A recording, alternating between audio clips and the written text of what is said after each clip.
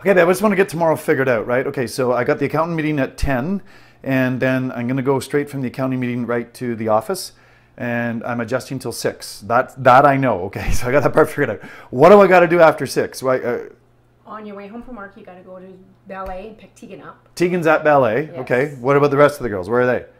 Jara's coming home with Chelsea from TAP. Yep. She'll be home. Yep. Jayla is getting a ride from soccer with Kat. Okay.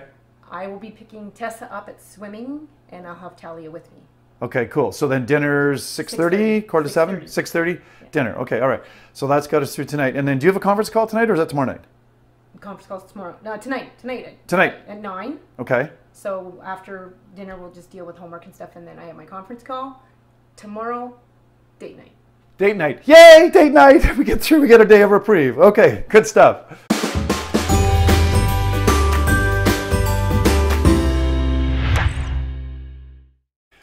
Did that last scene sound a little bit or look a little bit familiar? Well, how is it that you get off the gerbil wheel and actually find a way to make more time for yourself? Well, you know what?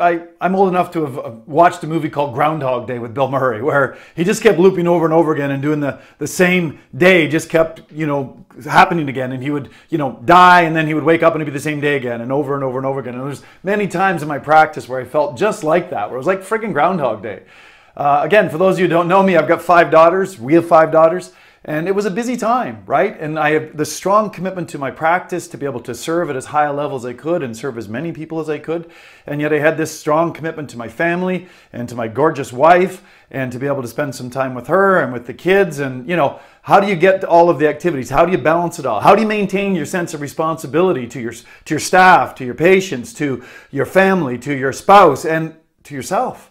Where the heck do you find the time in a busy life to keep yourself in reasonable shape? How do you find the time to enjoy your hobbies, to spend time with your social friends, to be able to plan vacations, to be able to work on your business, not always in your business?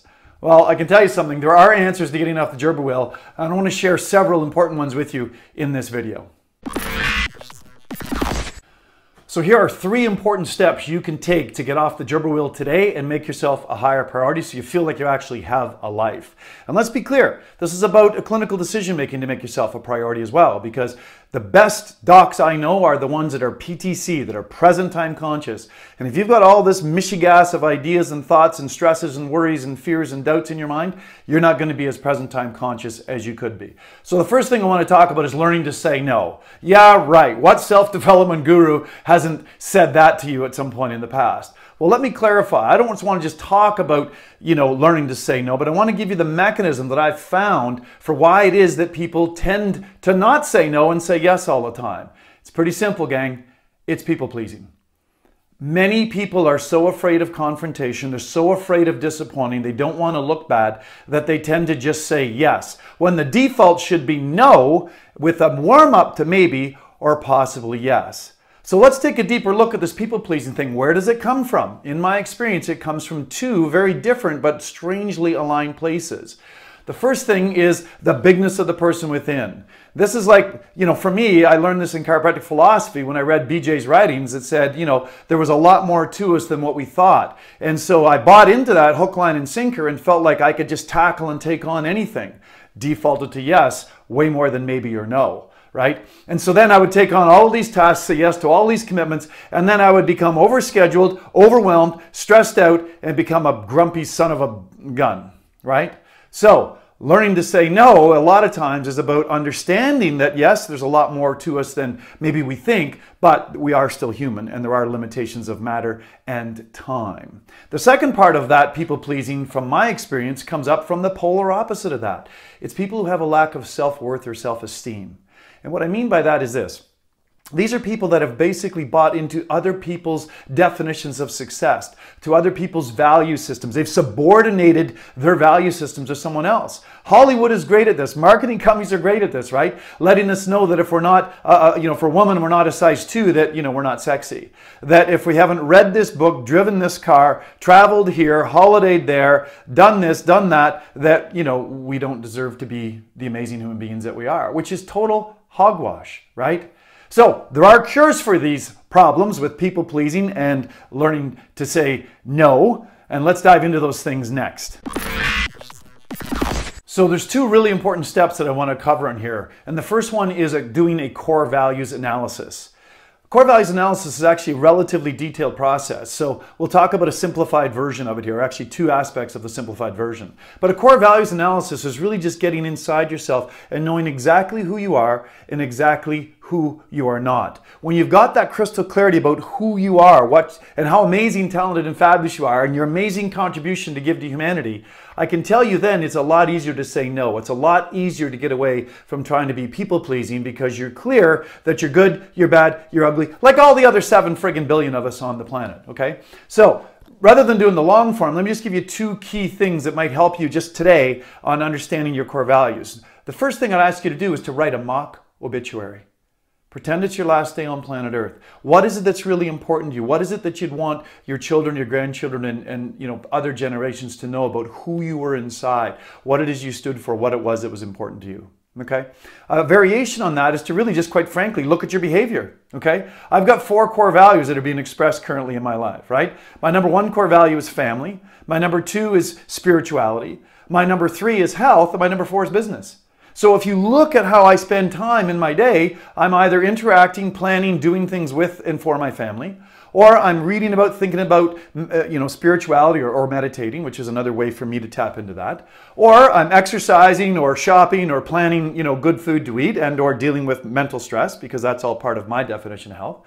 And or I'm working and planning on my business as a way to help express that aspect of myself to the world. So by just observing your behavior, you can often tell what your core values are.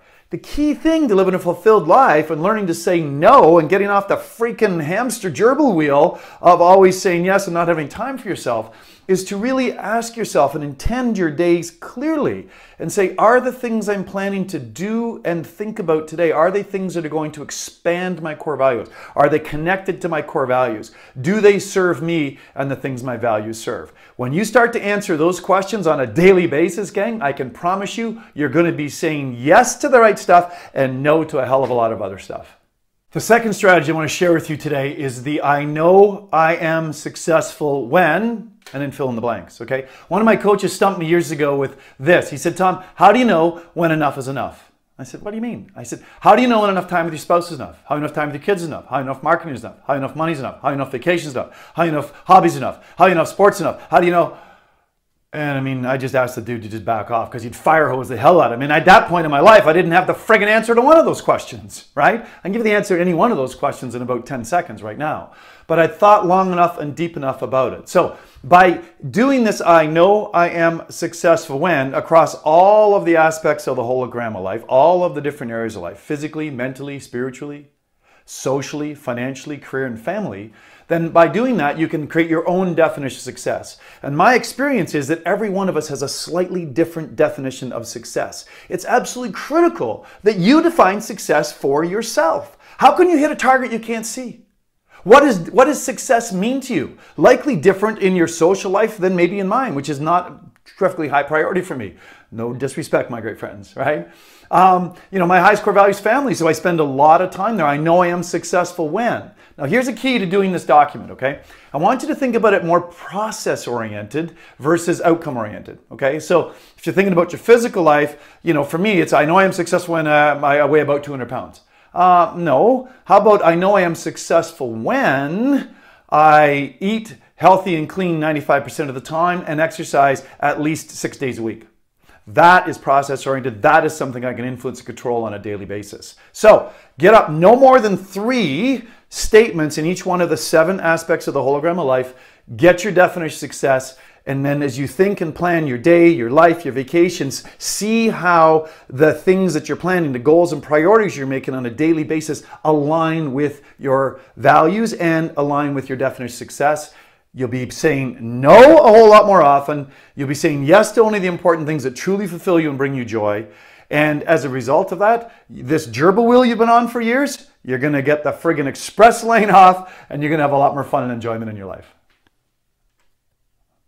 I want to challenge you to be more so you can do more and have more of what your heart authentically desires. Living a consciously intended life full of love, joy, fulfillment, and prosperity is not always the easiest thing in the world, but I can tell you from experience, it is definitely the most rewarding thing. So get off the gerbil wheel. Find a way to understand who you are via your core values analysis. Make your definition of success. Stop pleasing other people. Start pleasing yourself, and watch the fun, enjoyment, and fulfillment in your life skyrocket.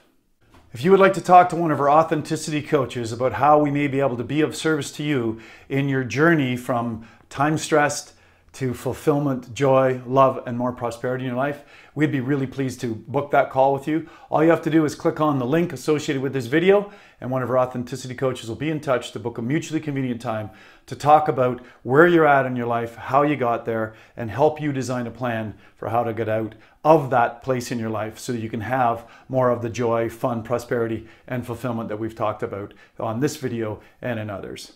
So again, this is a completely free complimentary service on our part.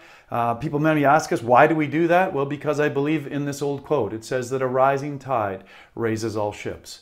So we'd be happy to be of support to you, help with you on your journey. Just reach out, click the link associated with this video, and we'll be in touch.